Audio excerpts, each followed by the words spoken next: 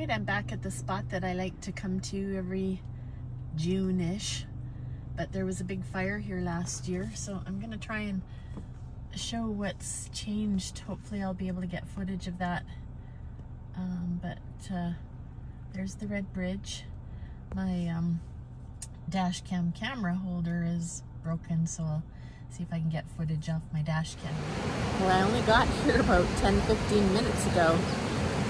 I'm reading a novel, sitting at the picnic table beside the creek. And I can't seem to wipe the smile off my face. This really is one of my happy places. And I'm just, I don't know.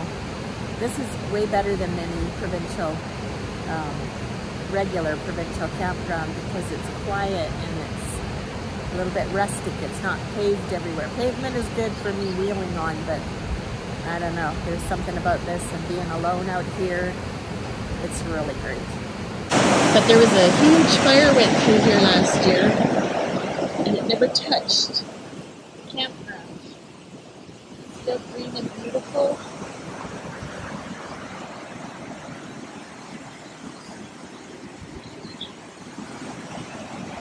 But not uphill. So it looks like it came down that hill and didn't get anywhere near the campground. Let's get through there too.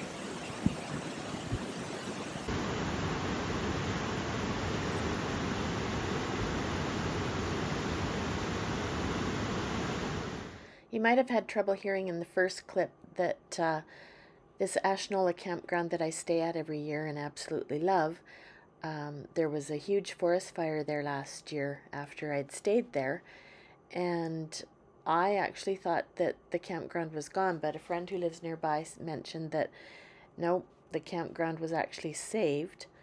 But this is just video. If you look in the background behind all the green, the fire went all the way around the campground and did not touch my actual site. There were some sites within this campground that were actually gone, but not my favorite site.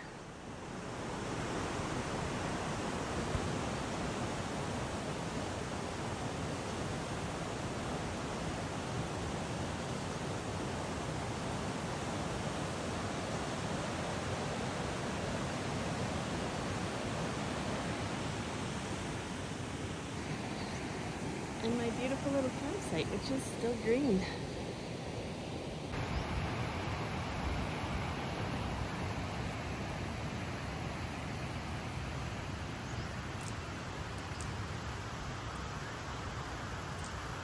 And there's this little patch of trees right here in the campground that burned. And there's my camping spot.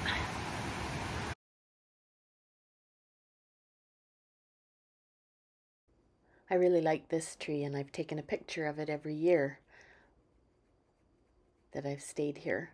It's just quite pretty, and now it's been burned and even more beautiful.